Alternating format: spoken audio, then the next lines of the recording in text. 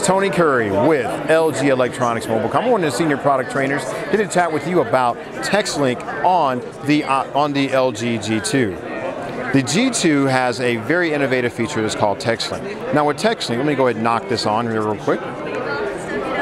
With TextLink, anytime I go into messaging, any message that I have here on the screen is going to intuitively understand the different things that may be written in that text message. Anytime you see this icon right here, the little blue icon, this lets you know that simply pressing the message itself, you're going to get different functions here. If you see here, based on this message that was typed out, let's meet on Wednesday on the 30th at 11 a.m., it understands that this might need to be a calendar appointment.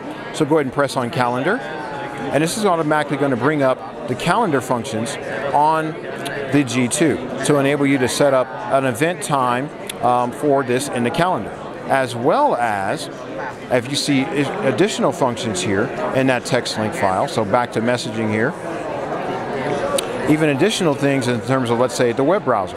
Clicking on there, let's meet on this weekend. So searching the internet based on something that might be typed in, as well as a memo message, being able to write that in a memo.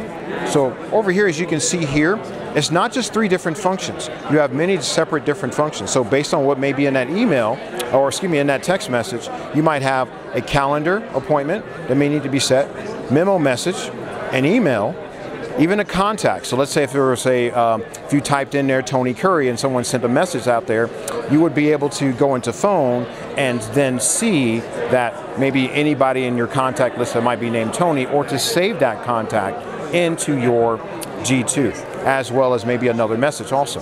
So with G2, learning from you now is all possible with TextLink here at the G2 Press event.